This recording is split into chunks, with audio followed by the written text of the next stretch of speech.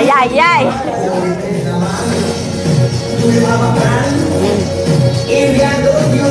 Thank you. Thank you. Thank you very much. Thank you very much, Mohani. And thank you for the very, very energized, warm welcome to the podium. I think I'm well hooked up here. But let me begin by acknowledging, of course, the honorable political leader, the very distinguished Mrs. Kamala Prasad Bisesa, political leader of the United National Congress, leader of the opposition, parliamentary colleagues in our midst, the Honorable Devendra Tanku, the Honorable Ravi Ratiram is also with us, Senator the Honorable Jayanti Lakshmi Dayal, members of the local government fraternity with us, all the councillors of the Penal Debe Regional Corporation, members of the press, activists, friends. May I welcome you all for the first in a new series, and an energized series of the Pavement Report. Can we give a round of applause to our political leader, the Honorable Kamala Prasad Bisesa, for inspiring the return of the Pavement Report that is meant to take the issues to the people in every constituency, in every village, in every city, in every town throughout Trinidad and indeed Tobago, to raise issues concerning the people and to take the fight to the PNM and to Rowley. Yes. While we do this, Keith Rowley, Paspatu, Kazem Hussein, I believe, the chairman of Caribbean Airlines, Ronnie Mohammed, several members of the staff of the Office of the Prime Minister, members of the staff of other state enterprises, including the Ministry of Foreign Affairs, are now off. They have jetted off to Saudi Arabia, Dubai, and London, where they will rack up a bill in excess of 3 million Trinidad and Tobago dollars, and they will achieve nothing. They have left the shores when Trinidad and Tobago faces its darkest hour. Keith Rowley has led a delegation to flee this country, a delegation of 15 persons plus that will spend taxpayers' money on food, on drink, on hotel, on traveling, on entertainment, that will bring no benefit to the people of Trinidad and Tobago. Indeed, the citizens of this country are living in fear. And not only innocent citizens, but guilty citizens are also living in fear. The most dangerous place to assemble now is in front of a police station. They cannot protect you in front of a police station. Today there are reports, which we will check, and we believe to be true, that bandits held up a home, a geriatric home. This is where you put your elderly, you put persons, your loved ones and so on, for the care that they need with medication and 24/7, attention and so on. And the bandits went and held them up, took away their valuables, whether it is phone, jewelry, a small amount of cash and so on. This is a country where they stop on the road and hold up a CPEP gang. Now when you hold up a CPEP gang, you're looking for a Nokia phone, you're looking for some petty cash. That is what you're looking for. They held up a bar in Debe, they're looking for the sales of the day. They got $250. The sales of the day. This is Trinidad and Tobago. It is unrecognizable from the paradise that Kamala Prasad Bisesa left in 2015. It is unrecognizable. And today we face several challenges in crime, poverty. Today I got a WhatsApp from constituents and so on, indicating that there are families in our own constituency who cannot put food on the table. Christmas is upon us, all these councillors and MPs and so on. You will be inundated with calls for a food hamper because people want food. They want support. They want you to help a child They want you to help the child in school, as the case may be. This country is not the country that we knew and that we loved. Today, what do we face? We face a situation where you're not sure when you're going home if you will arrive safely home. You're not sure you'll leave the house safely. And brothers and sisters, while we say this, Minister Fitzgerald Hines remains in office, as Dave told us, like Kumkaran, sleeping away for years, sleep away. And when he awake, he says something stupid and then he sleep away again. That is where we are. Keith Rowley has gone. He will not be back in this country, I believe, for about 3 weeks. There's a prime minister who has left this country for 3 weeks not to return. Now, when he's ready to return, we're not sure he could find Trinidad to come back. But they will go, they will enjoy taxpayers' money. Nothing will happen and nothing will change as a result of those trips. I asked, and we will file the relevant questions in the Parliament. Stuart Young, as Minister in the Ministry of the Attorney General, he was that before. He was Minister of National Security. He was that before. He's now Minister of Energy. And he has always been something called Minister in the Office of the Prime Minister. I don't think there's any place on earth this fella has not gone. I don't think so. He has traveled. Somebody that shouted out the only place he ain't gone is jail. What my mother used to say is, what I meet you. So, brothers and sisters, he has gone everywhere in the world. Everywhere, traveled. What has come out of all these trips? Absolutely nothing. Not a job, no investment, no development, nothing. Man, they couldn't even get job for people to pick apple in Canada. At least in the 70s and so on, you know, we used to get job for locals to go to Canada and pick apple and so on. Nothing has happened from all this travel. And they continue to squander. They continue to squander. While this is happening, the murder rate today, I'm told today, is 506. 506. And counting, we're going down to the 31st of December. It may surpass last year. But the murder rate has hit 506. Nobody's saying anything. 2 young boys were killed the other day. We dismiss human life because we say, oh, they may be involved in something bad now. So, and I come immediately to the point, one of the points I want to make. I heard the Commissioner of Police speaking, and the Commissioner of Police is now saying that, you know, this problem with crime and so on, I think that has to do with parenting. People are bad parents. Now, I want to tell Ms. Erla Christopher, who may well be around my age, who may well be around my age. In fact, believe it or not, I think we went to the same school. But you would not know that unless I tell you. I want to tell her, every generation has challenges with parenting, Dr. Mego. Do you know in the 60s, parents used to look at their young children and say, were you going in that flowery dress with a flower in your head and listening to crazy music and shaking and thing? Do you know in the 70s, parents used to quarrel that the children were in clothes too short and then the children were in clothes too long.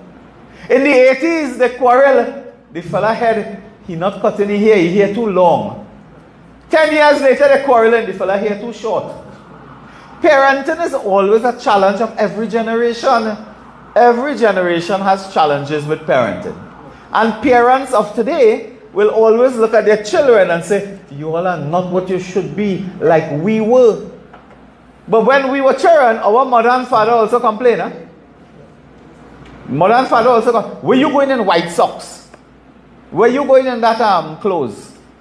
Parenting is always an ongoing challenge for every generation. And in 2023, in 2033, somebody will say something about parenting again. That is the nature. But you cannot use that with no pun intended, but you cannot use that as a cop-out.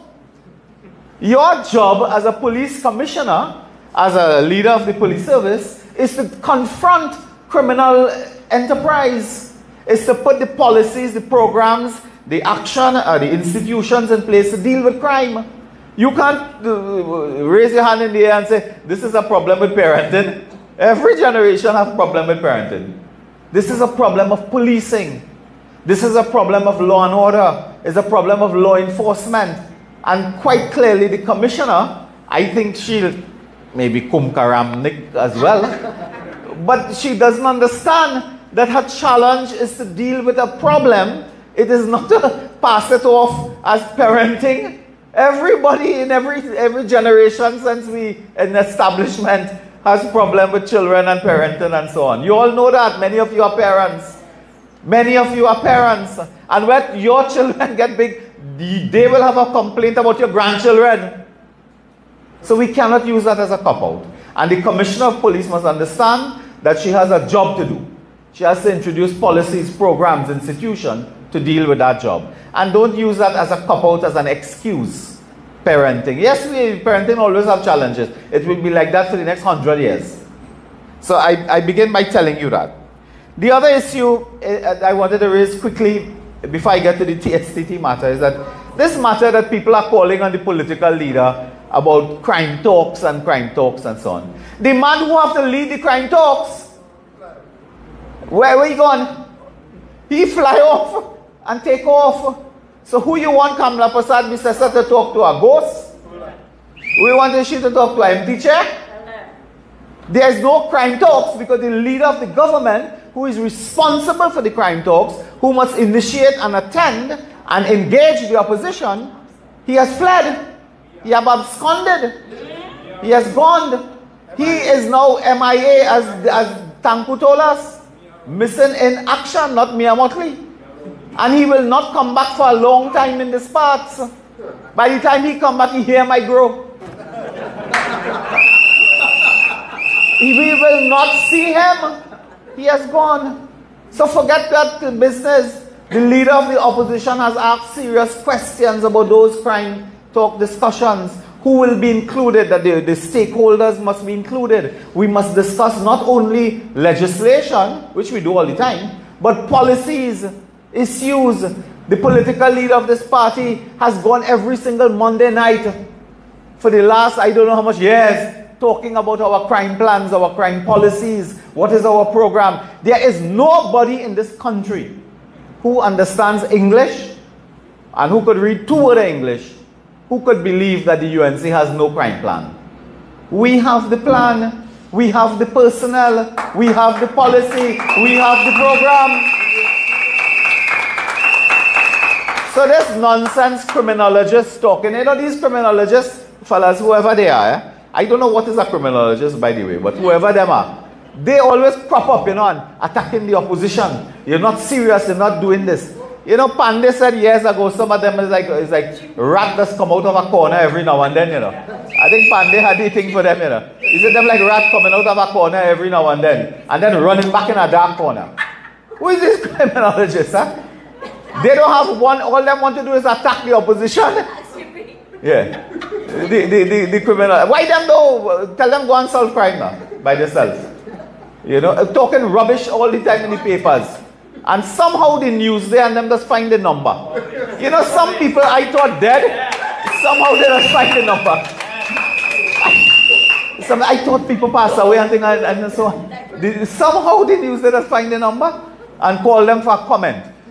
It's like a fellow in Tobago, a former head of the public service. I think he's the only head of the public service since 1962. Because he alone does comment on everything. Huh? So, brothers and sisters, don't take on these people with the stupidness on crime talks and so on. This evening I want to make a couple points. Yesterday we addressed, and the UNC is on the move. Huh? Yes. I want to tonight compliment the political leader for having our party in a state of readiness. Having our party on the move. We are now lifting the tempo. Yesterday press conference, today pavement, Monday come in, Monday night report at Cuba South. We are on the move. This is today. I look at you in this audience and I tell you we had 18 hours to mobilize this wonderful, successful meeting in Araputis. This United National Congress today is the most organized, the most mobilized political party in the Caribbean today, the United National Congress. Forget Trinidad, in the Caribbean. No political party in the Caribbean could call a meeting today for tomorrow and have this sellout crowd go live on social media platform and have this dynamic list of speakers addressing you. None in the Caribbean. In the Caribbean. And we are moving. We are moving, brothers and sisters, with a tempo. And we will be exposing the PNM in the hours and the days to come. And we have to keep up that tempo because we are now in a state where they are on the edge of a cliff. Rowley is holding on by his nails on the edge of a cliff. And Kamla Prasad Bisesa has a nail clipper in her purse. So you know what that means? Anytime we are ready, we'll take them down, brothers and sisters. We'll take them out. And today, I want to reiterate some points made yesterday by the very, very honorable, the very intelligent member for Princestown, the Honorable Barry Padarat, who spoke yesterday, our Shadow Minister of Public Utilities. And yesterday, we made some points which I want to reiterate and deepen tonight in our conversation with you. Brothers and sisters, yesterday we expressed concern over the recent cybersecurity breaches. We have highlighted the unsettling lack of clarity surrounding the extent of these breaches. Do you know, brothers and sisters, the amount of state agencies that have been hampered, impaired, affected, hacked in the last couple of years? Let me read for you. We have had data hacking, undermining from the Office of the Attorney General and Legal Affairs, TSTT, PriceSmart, courts, TT Post, we have confirmed now. Southwest Regional Health Authority. They say somebody in Europe want to know if your father had diabetes and your mother hypertension and blood pressure and thing and sugar. We have had B-Mobile. This is ongoing. Immigration Department. It is unraveling. Why it is that hackers feel that they can get away with this? Because Trinidad and Tobago has no government. They have no protection. There is no cybersecurity policy or institution in this country today. Brothers and sisters, I want to remind you that this did not start today. Indeed, brothers and sisters, in 2019, there was an article in the newspapers in 2019, it was the 26th of July 2019, which stated that several state enterprises have been hacked and their data stolen. 2019. Is an article in the Trinidad and Tobago Guardian, 26 July 2019, that speaks of the Ministry of National Security, that speaks of other National Enterprise Development Company, Telecommunications Authority as well.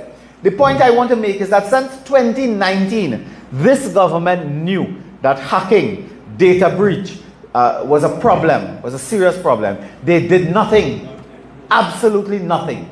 Today, when it hit the fan, they fire Lisa Agard. I want to ask you something. 4 people dead in a pipeline 2 years ago. Anybody get fired? 4 people died in a pipeline. Not the, well, the report, I don't know where the report is. That's in the pipeline too. And 4 people died, but you know, nobody was fired. No Newman George or George Newman or whoever. No Chow, Alison Chow or whoever. Nobody was fired. Data breach. Lisa Agard got an instruction from the board of TSTT, led by one Sean Roach, including some Ennis and some Lashley and all the people and so on. Dutton, Howard Dutton and so on. She got a email or a communication saying, do not speak on this matter at all. Do not communicate to the public unless the board approves the communication. They then fire she for not communicating. I hold no breach for Lisa Agard. I don't know the lady really. But the board of directors must take control and the entire board must be fired. The entire board must be fired. We live in a data-driven world. Today, things like your ID number, your date of birth can reveal a lot about you. Hackers can put together just like a jigsaw puzzle, and all of a sudden they have your identity. Your identity is important because if you lose that identity, it can be used to do other criminal activity. If they lose that, there are organizations in this country, the judiciary, Unicoma, I'm coming to Unicoma in a little while, TSTT, Southwest Regional Health Authority, PriceSmart, have experienced data breaches. The government has taken no steps to protect the public. We need them to inform us, how deep was this breach? How extensive was it? Is it just a website? TSTT has said nothing. They have an international partner called Checkpoint, an American-Israeli company. That company has not, to our knowledge, presented a report on what has happened, and they have paid millions of dollars to protect your data. But they have said nothing. They have said nothing. Unicoma acknowledged and updated its website following a breach. But there are issues to deal with Unicoma, and I will put it to you this way. Unicoma plays a pivotal role in Trinidad and Tobago, not only as a retailer, but as a facilitator of numerous small businesses, aiding the underprivileged middle-income groups. You know, when we think of data breach, right? People think in their mind, this is big-time rich people. That big shot kind of business and thing now. Like people with credit card and wire transfer and banking here and thing. They're in trouble. The ordinary man or woman, he or she has nothing to worry about data breach and thing. But let me get to it. Do you know Unicoma facilitates the purchase of household items? You want a fridge, you want a stove, you want a washing machine, a dryer, or something. You buy on what is called terms. Ain't there? You buy on terms. When you go to buy on terms, you put all your data. What is your name? You work in CPEP? How much money you're getting? Where you living? Where this money going every fortnight or month? You put that in your data. Unicoma handles that data because they are the ones who protect that money that you use, that a lot of businesses use to give this small man a little washing machine, a dryer or something. Now the small man might be buying a washing machine or a sofa, not only for the small man house, but for somebody else's house. Now when you do something like that, all your data, everything on the road now. Everything on the road now. You see trouble now? Like when they buy a sofa, you don't know where the sofa going. But when they breach that data, everybody know where stove going, where washing machine going, where sofa going, where dryer going. That is the problem. So that oven cooking a lot. So brothers and sisters, do not feel, the point I'm making is, do not feel that this thing has to do with rich people and big shot people alone who are using, you know, high level Visa credit card, MasterCard and all these kind of things. The ordinary man and woman who buy things on terms, you submit data. And when you submit data, that is stolen. And that can be used by criminals because they will know how much money you have. I told them yesterday, if you are using a security company in your neighborhood for your house or for your community, there is data there. And people can find out when you're coming home, when you're leaving in the morning, where you're working, what time you're likely to arrive and turn off the what do you call the thing, the alarm. What time you're leaving in the morning to turn on the alarm, where the alarm's located in your property. And worse, if they monitor your CCTV camera and there's a breach, then criminal enterprise will watch your CCTV camera. And there are people who have CCTV cameras around their yard. Some people even have in their house. So imagine you have a data breach and the criminals can now access the CCTV camera in your home and on your property. So this is not a matter that we must think is a high class matter, is a upper class, is big shot people and big pappy people who are affected. It is the ordinary human being. Because everything today is electronic transaction. This crazy Rowley go on and say, you want this to be a cashless society. Now some people say the society already cashless because nobody has cash. Say cashless already. But do you know, cashless means things are on electronic, meaning you use electronic and seriously, you use the internet. The internet is the backbone of every electronic piece of technology. But the Caribbean, as some of you may know, we are connected by what is called submarine cables. There are still cables in the sea, that's why it's called submarine cable, that connect us. Suppose something go wrong with that, it is affected, it is damaged, it is sabotaged. in an attack of some kind. Do you know if the internet goes down, you cannot pay a bill, you cannot pay a fee, you cannot collect money too, you cannot collect fees for some purposes. The whole society will collapse if those submarine cables are damaged or affected or compromised in some way. But Rowley don't understand that. He say cashless, and poor fella, he say he never use an ATM machine in his life. He never use an ATM machine. No, he mean he just move with a bag. You know? He just move and Rohanson and actually have a measurement for a carry box as opposed to a stack box. You know? So Unicoma will tell us that is the example of how this affects ordinary people. And that is an important point I wanted to tell you. That the public need to comprehend that Unicoma and other groups serves a very important role in this country. Apart from selling furniture and so on, they facilitate a number of transactions.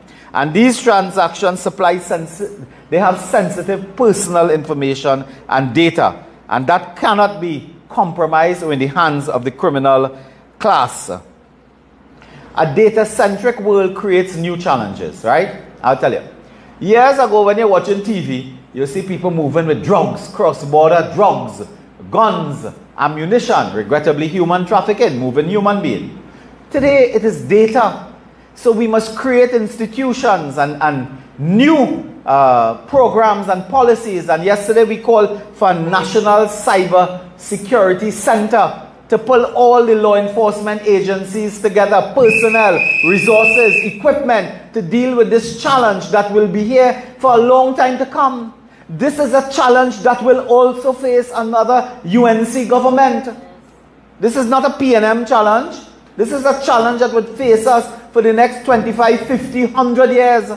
So we must not use institutions built in 1962 to deal with a problem in 2023.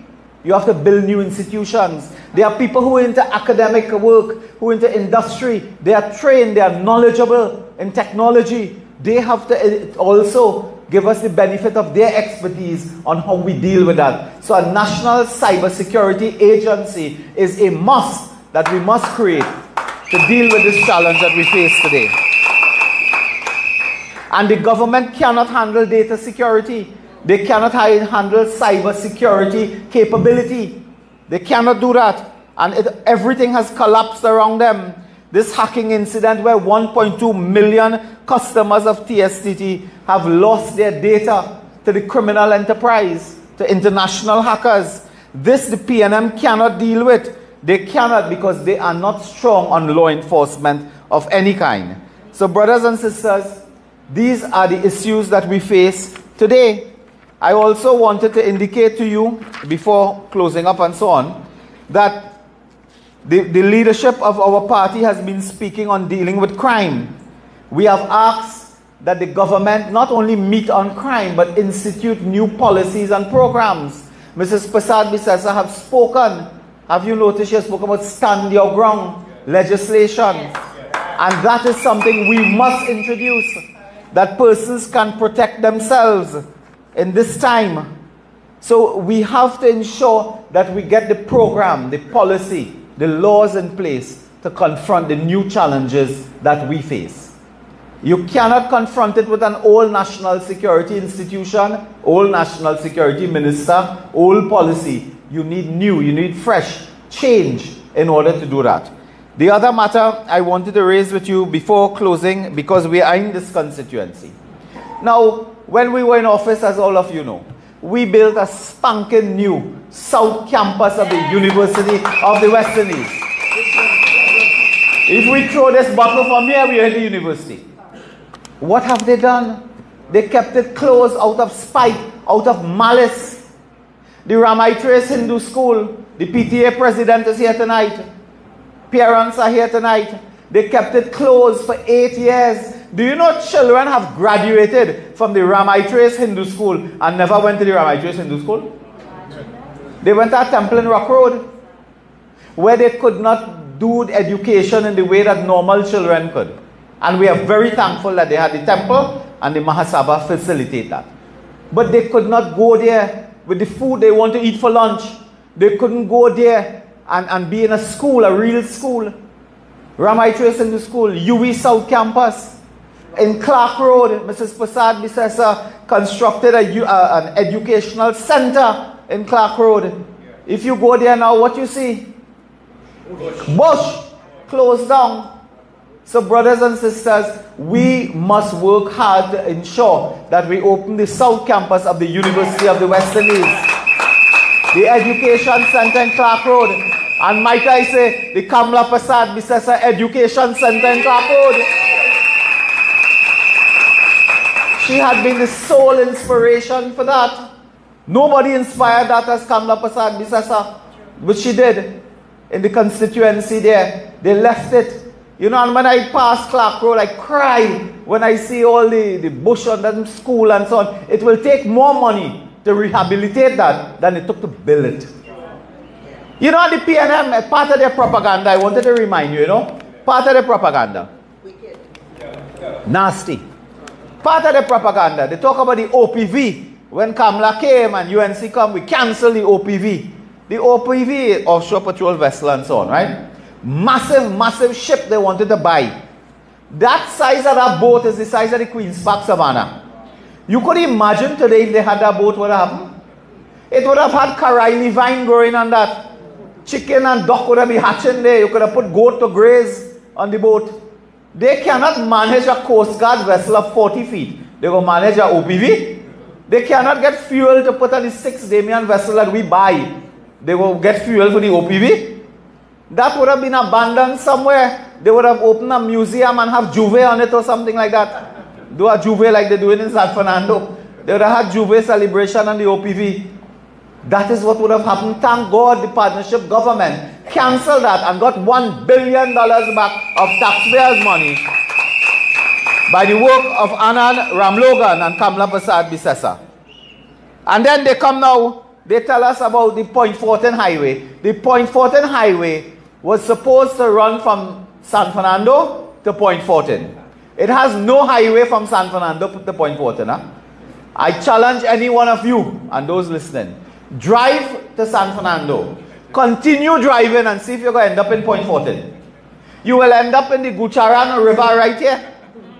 You will end up in the river. Because the highway have 4 missing pieces. They built a highway with 4 missing pieces. Debe, you have to come off Debe and find your way somehow through the M2 Ring Road and so on to Paria Suite to get down there. When you go Paria Suite, it have 3 or 4 places that you come off the highway, go through a village and then you come back. If you are the most diligent, well-known man or woman in South, you will get lost.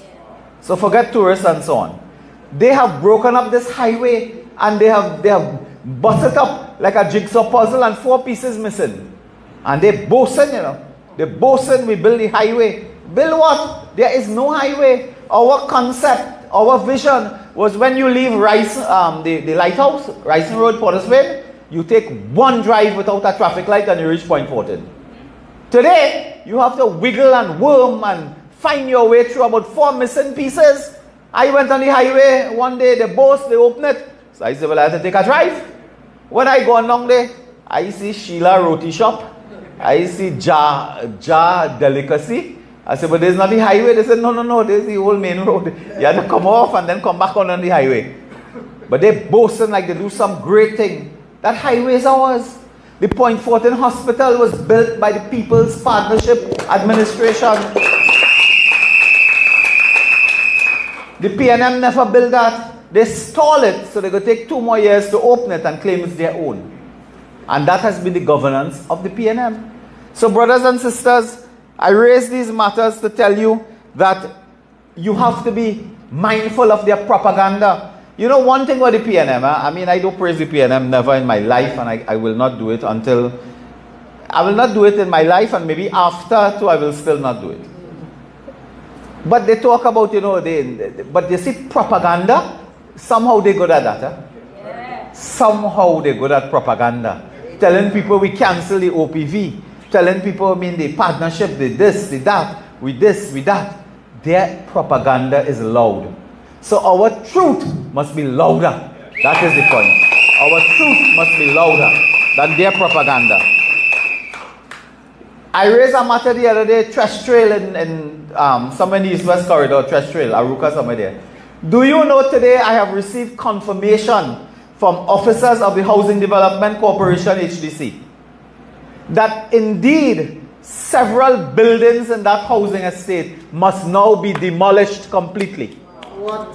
They have reached the point now where a report has come in from the structural engineer indicating that what they thought they could have fixed, they cannot fix, and they have to demolish 3 or 4 housing unit buildings, which is really 100 housing units built in Trash Trail by the HDC, has to be demolished because they had no management, because they had corruption, mismanagement, that they could not manage and project manage a small housing estate.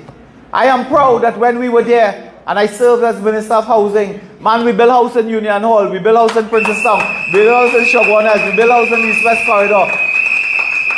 And here what? Not one house fall down. None fall down. We built 9 police stations, none fall down. We built 2 fire stations, Mayaro Penal, none fall down. We built 7,000 houses. Huh? No, the Penal fire station didn't fall down, Seotiong fall down.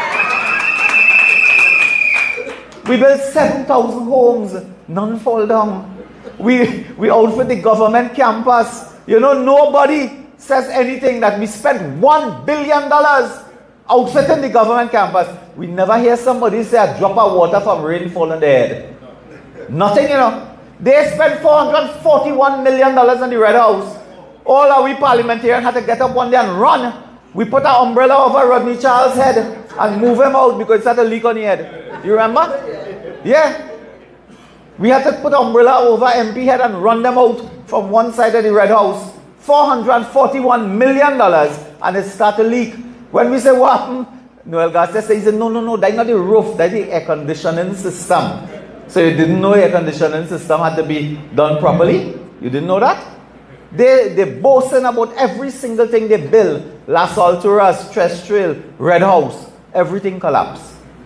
The United National Congress are the natural builders of Trinidad and Tobago. We have built. Kamla Prasad Bisesa, Jerlene John, myself and others, Suraj Rambachan, Tim Gopi Singh, Fazal Karim, all of these people, they have built. And they will build again. We will build again. So brothers and sisters, as I close up, I ask you to keep strong, keep united. And you know, when I talk about unity, I always talk about unity because people tell me, you know, oh, they're hearing this about the party, they're hearing that about the party. I want to tell you something. The only thing you must hear about this party is that it is united, it is cohesive, it is strong, it is focused. Our leader, Mrs. Kamla Prasad Bisesa, is providing a great vision for us at this time. Great guidance, effective leadership. She will be there on Monday. So I want to tell you and the listening audience throughout Trinidad and Tobago and the world that on Monday night we roll into Couva South at the multipurpose hall. And we will have a battery of speakers.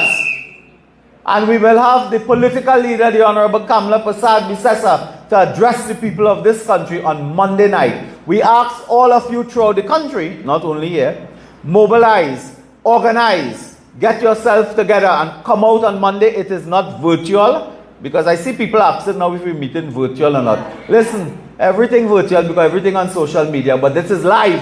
This is action. This is human being. Come out on Monday night and let us address the people on the critical issues facing Trinidad and Tobago. My brothers and sisters, thank you all. Long live the great people of Oropouche. Long live the great people of Oropouche East. Long live the United National Congress. And surely, as the sun rises in the morning, victory will come to the UNC. Thank you and God bless you all.